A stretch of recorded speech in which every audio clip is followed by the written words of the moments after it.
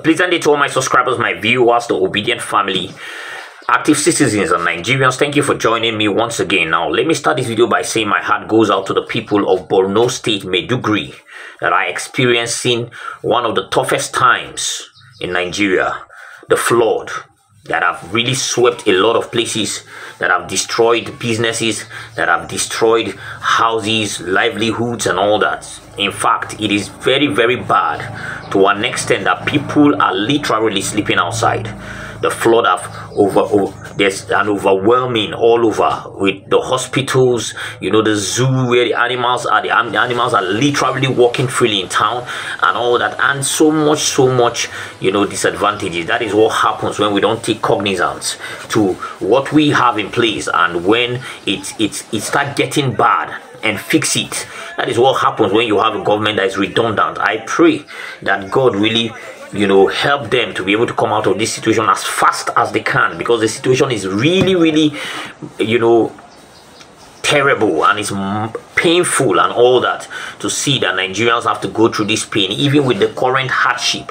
People who have lost their livelihoods, people who have lost farms, have been overflooded, you know, a lot of things, houses, you know, completely the people are devastated. That's just what I'll call it, and you can actually see it. I just put up the videos there so that you can actually see for yourself. Now, having said this, let me dive into basics, what I want to talk about today. Now, Peter Obi has landed Benin, and trust me, it's a complete shutdown. I can tell you that no matter how they try to sell the propaganda of the Igbos against the Benin, or the Benin against the Igbos, or the Edo people against the Igbos and all that, those things don't work, because the smart ones understand the gimmicks of, you know, the politicians that actually what they are actually playing at, and that is why they don't give ear to all those noise. It's a massive shutdown, and you know, a lot of people are actually there. Olumide AKPATA is enjoying some level of, you know, koinonia with Peter Obi, and that has dragged a lot of people to his side. The truth is, no matter how they try to sell the wrong narrative, eventually, you know, the truth will always find its way through. Peter Obi is in Benin and it's a complete shutdown. I'm going to be showing you that video in a jiffy, but before I do that, let me quickly show you a video, and when I come back, we'll continue. The president doesn't know everything. I, frankly, am very disappointed in Tinubu, very disappointed. I thought he understood economics. Now I realize he's just a bookkeeper. How do you mean bookkeeper? Because bookkeeper is an accountant. He's an accountant. He collects money, accounts for it, but to develop business, to develop the economy, takes a business mind. Somebody who has run industry before, employers, employees, understand the give and take in business. Evidently, he doesn't know it, and he's not listening. Every day increase fuel. Now it's also fuel that they increase for this country. Transport not a problem. See my children now. They come from Warri to Lagos because of fuel problem. I suppose go Warri, go carry them come. Or somebody where big, go follow them come. But the transport too much.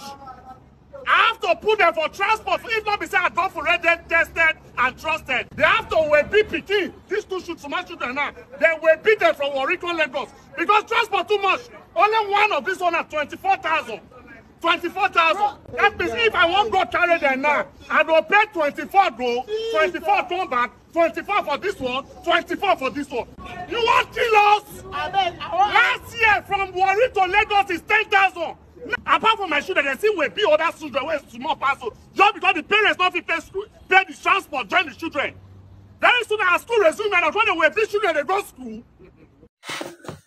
Now, you've seen it right. I intentionally played that video, and the truth is, a lot of people that believed in the capacity of the economics, the capacity of the knowledge of we built Lagos, I built Lagos concept, are now seeing the realities that this man didn't do nothing at the end of the day. Even the Lagos, they have started noticing that he no do nothing. Now, capital before, so definitely a lot of things were on ground before he came in. The realities have started spreading, and you can see how the thing is triggering so much agitations, so much pains, so much frustrations, so much stuff on ground. And that is why I keep saying it. I said, no matter what happened, Nigerians should always strive to get somebody that is competent, that has integrity, in the seat of power. Because if you do that, to an extent, you have reduced your problem. It doesn't matter whether the person is vying for the office of a local government chairman, a councillor, a lawmaker, a state house of assembly member, the governor, or whatever it is. At all levels, there should be people that are people-oriented, that have integrity and competence, because that's the only way we can escape this quagmire we are in. The truth is, no matter how, even though we keep condemning the federal level, and you look at the state level, and then you see that the state governors are actually not doing nothing, and you look at your local government, and the local government chairman are not doing nothing, eventually you'll find out that no matter how nice it is up there, if your people are not doing their own best, you will still suffer. And that is why I'm using this medium to call on the people of Edo State. Do not keep shouting, hey, it's the time for our zone. There is nothing wrong in zoning. But I can tell you, Nigeria quickly needs a leader that has vision, that has integrity, that has capacity, that is not being, wrapped around godfatherism. Because that is another big issue that if we start discussing today, we will not end the discussion. And that is what Nigerian politicians like. Those that they will govern over. Those that they will have to control. Let me quickly show you what is happening in Edo State. And when I come back, we'll wrap this up. They have also promised to give us insecurity. Will you want that happen to us again? DJ, give me music. Who is your guy? Let's go there. Music. Who is your guy?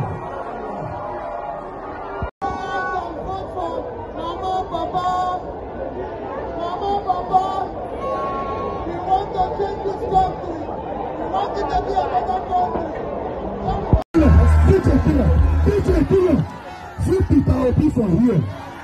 Are you ready? Are you ready? Are you ready? Listen to me, let me tell you. On September 21, Papa, Mama, begin. Are you hearing me? When you vote, you stand before your vote. Am I committed? Are you ready for freedom for 2021? Are you ready for freedom 21st? 2024? Edo Messiah is here. Edo Messiah is here.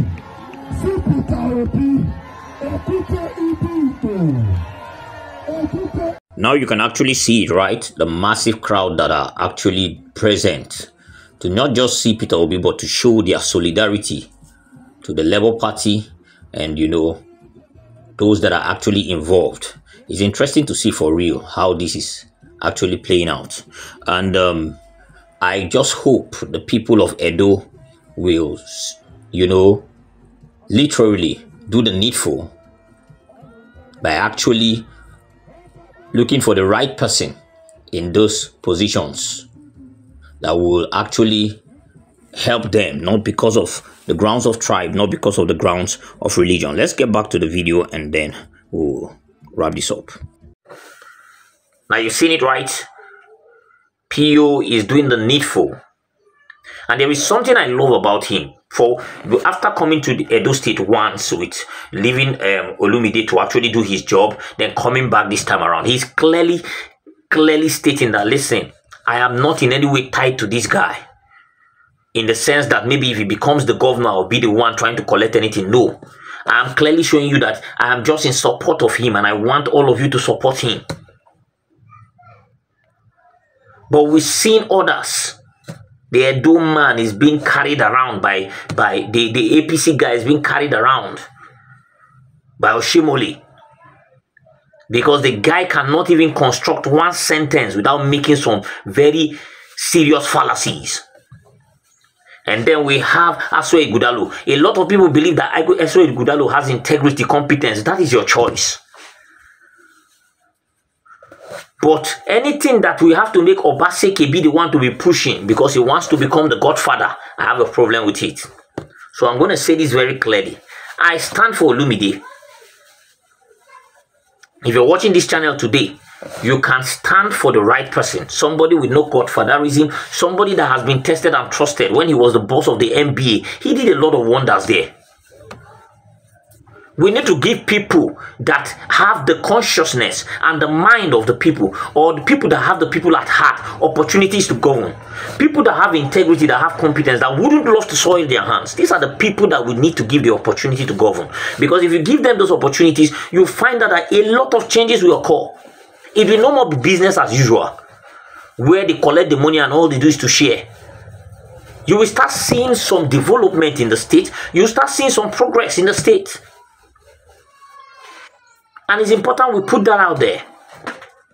Thank God for the move of Alex Oti. That was very fast. Tomorrow I'm going to be making a video, very important video. I will need all obedience to watch this, because Aisha Yusuf literally exposed every truth there is about what happened during the election. How Abure was the one that actually messed up the election for Peter Obi. And everything there is to it.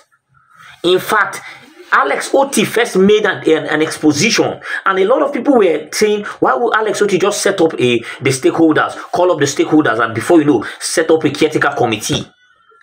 People did not know that INEC did not even see Abure as a chairman again, so Labour Party was left out of the whole party that is happening.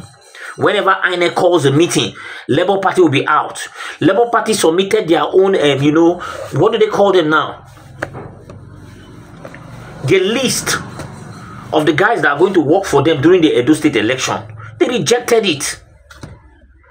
So Olumide AKPATA did not in any way have people that were going to stay as, what do they call them now? Polling unit, Labour Party polling unit agents. They did not have. He was just going to an election to go and fail. So whatever rigging and whatever mess up happened in that election, it was clear that they wanted to mess him up. I'm going to be showing you that video tomorrow so that you understand why it was urgent for them to set up a caretaker committee to guide the Edo election, to guide other elections, and still allow Labour Party to be a party. Abure's plan was to destroy that party and make it zero, null and void. Because he was fighting for what? Selfish interest. And when he finished, he found out that he has started failing. He's coming out now to lie all over, trying to deceive people. And it's unfortunate. Do you know the television house that is actually promoting these lies? TVC. Bola Tinubu's television house. They have never talked about Labour Party before. In fact, when Labour Party was fighting against, was doing all the campaign against their own, they don't go there with their cameramen. They don't record. Suddenly, they are so interested in the Labour Party that they are the ones now recording, granting interviews. Let me drop it here, guys, until when I get the facts together. Thank you for watching this video, guys. Please subscribe to this channel if you haven't. Turn on the notification bell so that whenever I drop a video, you'll be the first to be notified. Drop your comments in the comment section. I would really love to hear from you. Have a blessed remaining part of the day. I'll see you next time.